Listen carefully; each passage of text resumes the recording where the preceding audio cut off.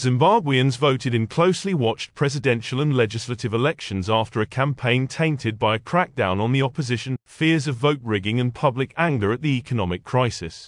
President Emmerson Mnangagwa, 80, who came to power after a coup that deposed late ruler Robert Mugabe in 2017, is seeking re-election.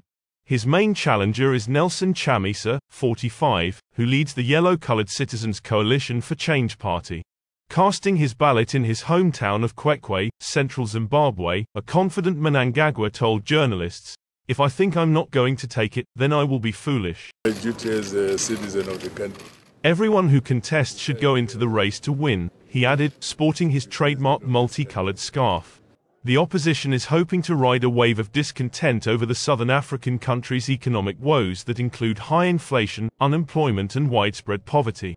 In Harare's oldest suburb Mbre, voters queued early in the morning outside more than a dozen large green tents set up as polling stations on a dusty field facing rundown apartment blocks and empty wooden market stands.